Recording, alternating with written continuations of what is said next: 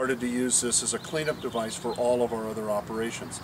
We've used this up on the Yuba River to clean up dredge concentrates. We can clean up 2 6-inch dredges in an evening. Running the fines through here works really nicely.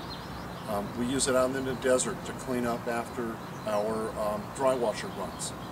When we use it in areas where we're only dealing with real fine gold, Nome, we classify down to about an number 8 screen.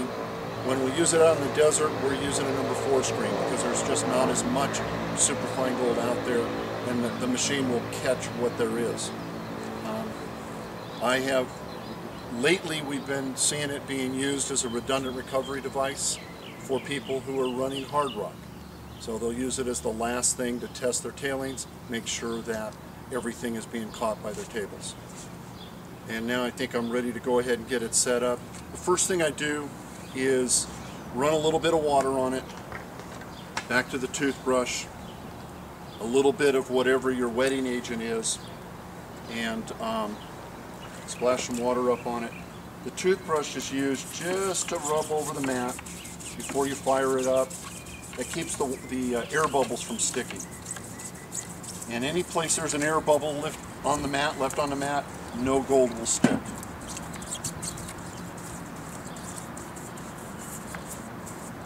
So we'll fire the thing up.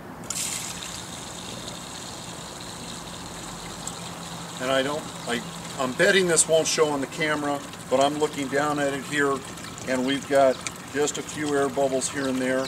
And I'll just take this toothbrush and just make sure there's no air sticking to the mat.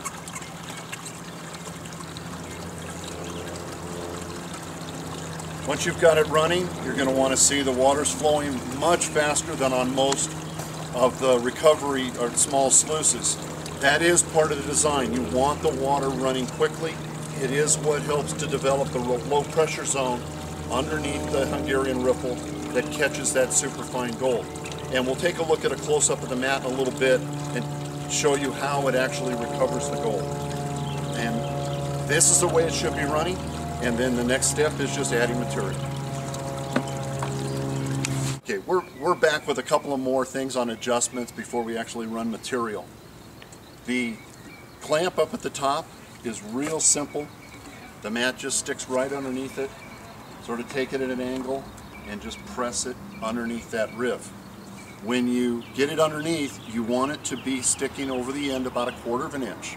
That way you'll have no accumulation underneath here, which can become a problem. So that's how the mat sets in. The header box. The header box is adjustable. When it gets to you, it'll be a little bit high. If there's leaks around the edge, you just take it with your thumbs and just press it down a little bit till those leaks go away. If it somehow gets smashed down at some point in its life, it will in my garage, I tell you that for sure. You just take a large screwdriver, put it underneath, and just pry it up just a little.